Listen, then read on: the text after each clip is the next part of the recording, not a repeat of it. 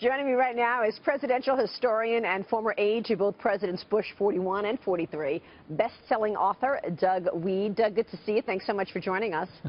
Thanks, Maria. Thanks, Dagan. Wow, it's funny to look back at those sound bites and see past conventions. So what do you think? How does this convention compare to past conventions? Wow.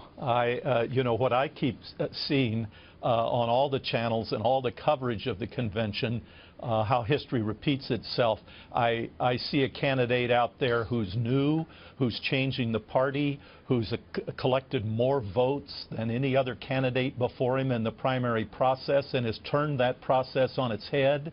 Who has his own money, and I see a former president boycotting the national convention, angry, claiming the party is split down the middle, holding a press conference to denounce the prospective winner. And that contest was 1960, and the former president was Harry S. Truman, who held the press conference to attack John Kennedy and announce he was withdrawing as a delegate from Missouri and would not attend Los Angeles. But Harry Truman couldn't stop John F. Kennedy from becoming president, and I don't think George W. Bush or Governor John Kasich are going to stop Donald Trump if the American people want him. So these conventions, they're great memories, but they're about the future, not about the past.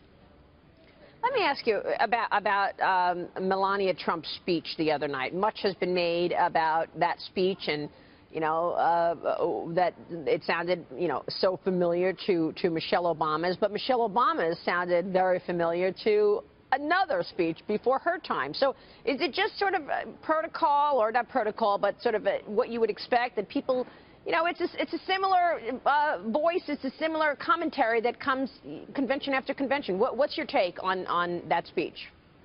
I think the issue of the speech is serious. One concern I have in watching these conventions is how will they unite.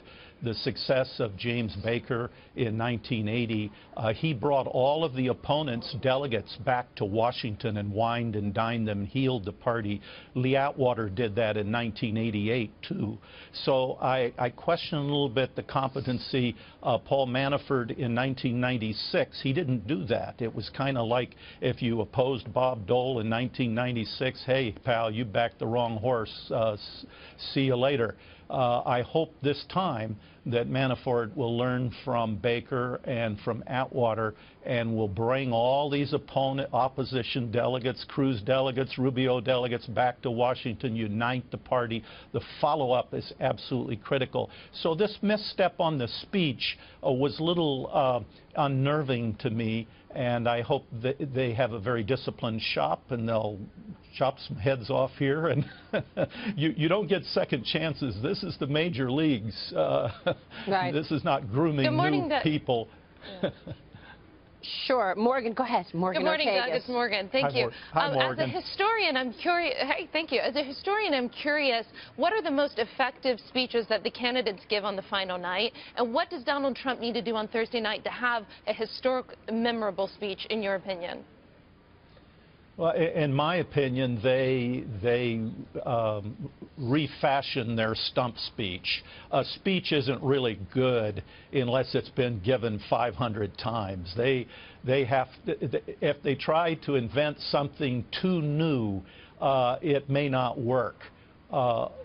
They need to go back to that stump speech. They know the lines. They know how the audience will react. The audience has helped fashion that speech. When they've given it in Kentucky and California, the audience has pulled it out of them. The audience has said ho-hum when it was boring, and they've cheered when it was exciting.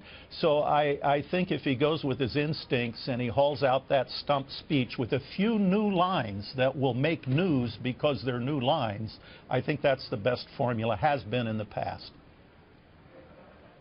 All right, we will leave it there. Doug, good to see you. Thanks so much for your insights. Thanks, Maria. Hi, Morgan. Thank you.